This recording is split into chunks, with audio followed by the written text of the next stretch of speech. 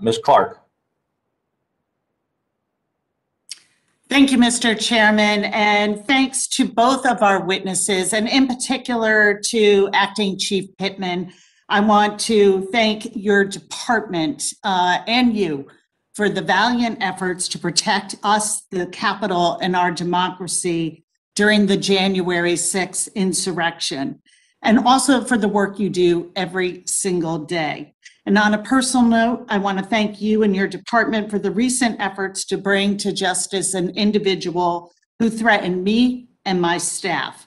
But if we are going to ensure the safety of the Capitol and our democracy going forward, we must get to the truth and a complete understanding of what took place. My goal is to honor those officers who gave their lives, to honor everyone who was injured, terrorized, and traumatized. And I cannot get past a glaring discrepancy between intelligence received and preparation. So I want to start with the special assessment of January 3rd. You testify in writing that the U.S. Capitol Police were aware that there were militia members, white supremacists, and other extremist groups who were coming to D.C. on January 6th, that they were armed, that they were targeting Congress and the joint session certification process, and that they were motivated by seeing this as the last opportunity to, quote, overturn the election. That is some who, what, when, why listing. And you testified that this special assessment was widely distributed through the U.S. Capitol Police and to the Sergeant at Arms, including that there was responsibility of sergeants and lieutenants to ensure that the rank and file got this vital information. Is that correct? Yes, that is correct. You also testified that this special assessment was discussed at the January 4th multi-agency meeting. Is that correct? Yes, that is correct. And again, it was brought up on January 5th. Is that correct? Yes, that is correct. Mr. Blodgett testifies that on January 4th, January 5th, January 6th, the U.S. Capitol Police listed the probability of civil disobedience as, quote, remote, highly improbable, or improbable. Your own testimony today says that January 3rd assessment, quote, foretold of a significant likelihood for violence on the Capitol grounds. How do you rectify these two polar opposite analysis of the likelihood of violence? Yes. So those documents that you're reading from that state that some groups were going to be improbable or less likely to incite violence is not even an assessment. It's a document that's provided by one analyst. So for example, there are hundreds of documents that are combed through by our task force agents. We receive information through open source and from a number of sources that we have analysts that comb through that information to put together the assessment. So if I could explain it as being tiered, the special assessment is the highest tier of assessment rating. That is the document that we are going to use as a department to make operational plans for any type of demonstration. So let me follow up on that. So your testimony is that to make operational plans, you were going with this assessment that you had that there were armed militia members coming, targeting Congress, and that was a significant likelihood of violence. That was your position. Okay.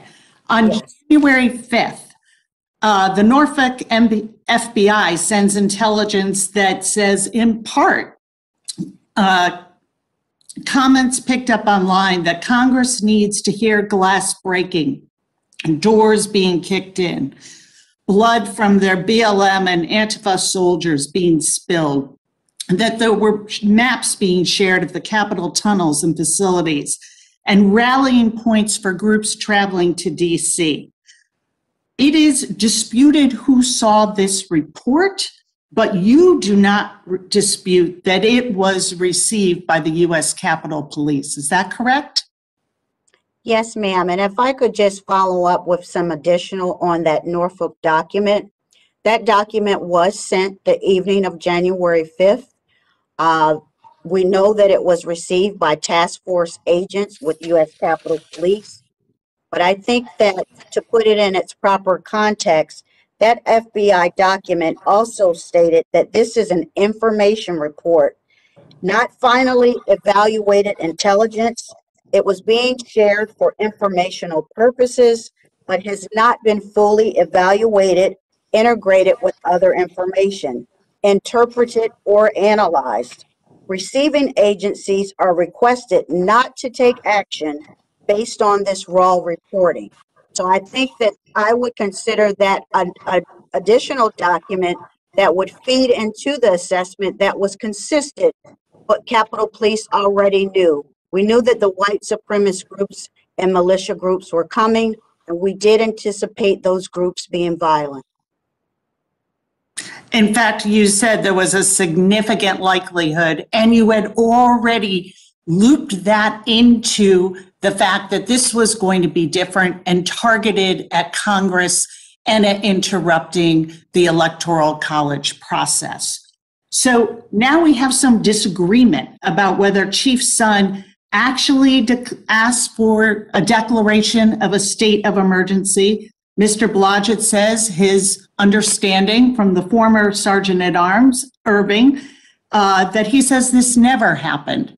But boy, does this look like we have a violent situation brewing.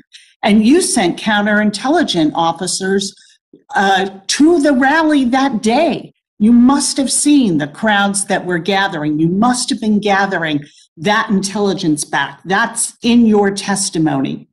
Yet still we come down to this failure to be ready. That there is, 140 helmets that are ordered. Maybe 126 National Guard might be able to come help when we are at a significant likelihood of attacks. And however we tier that FBI report, it fed right into what you knew already. So my question is in the end of this, and I see that I am out of time. We had white supremacy that's fueling the violence. White supremacy that fueled the big lie about our elections. Do you believe that institutional racism, a culture of white supremacy, and I'm not saying any specific person or one action, do you believe that played a role in the discrepancy between the intelligence received, the assessment of the likelihood of violence, and the preparation that left our officers really at the mercy of the mob? So as the first Black and female chief of this department, I take any allegation of inequitable policing extremely seriously.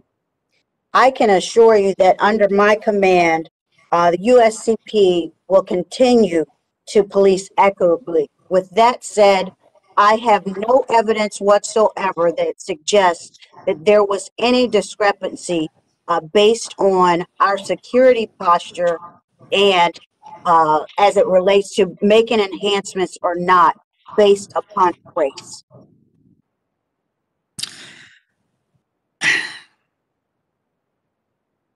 Do you believe that part of us moving forward on this, there are many things we have to do, technical and otherwise, but how are you going to plan in this new position with the morale being so low, and especially for those people of color in, our Capitol community on your force who see all of this through a very different lens and life experience.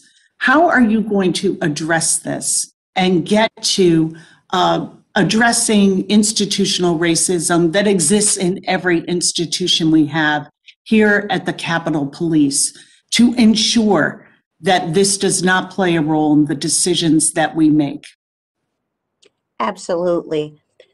As the granddaughter of civil rights activists, a proud graduate of an HBCU university, and the mother of 2 African-American sons, I know all too well about the differences as it relates to policing and institutional racism.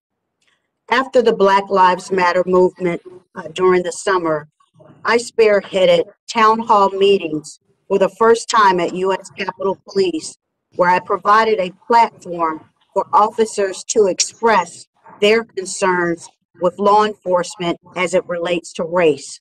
We brought in speakers, chiefs from all over the country, and we provided an opportunity for officers to speak freely so that we could address some of those morale issues that occurred after the Black Lives Matter movement.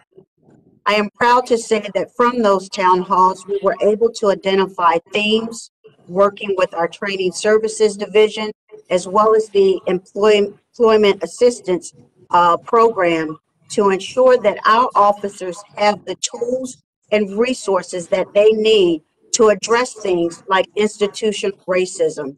We will be leaning forward with the executive team to continue to ensure that our officers remain trained up on things such as unconscious bias, implicit bias, but we will also be providing new platforms to address those themes that were identified in October of 2020 last year as it relates to policing and institutional racism. Thank you, Chief Pittman. Thank you, Ms. Clark.